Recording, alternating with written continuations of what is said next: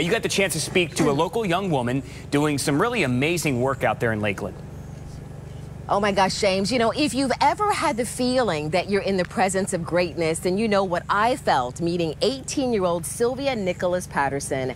I want to open up my brag book this morning to show off this incredible, inspirational young woman. Sylvia is a senior at Lakeland's Harrison School for the Arts, and she just won a prestigious award.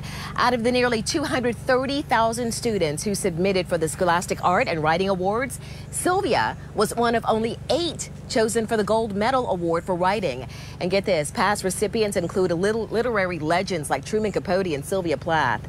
I got goosebumps when I talked to her, and I just had to ask her where the inspiration for her writing comes from. She told me that she draws from her life experiences. I'm at this point where I'm starting to get over that hill of internalized racism and all those things that I walked around for so much of my life thinking that it was just normal for me to hate myself and for me to doubt myself in my portfolio. And I feel like I'm at the point where I just want to hit the ground running with my writing.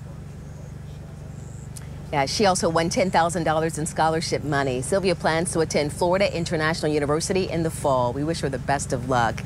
If you know a child like Sylvia who's doing great things in our community, let me know about them. I want to put them in my brag book. My email address is on your screen. You can also reach out to me on Facebook.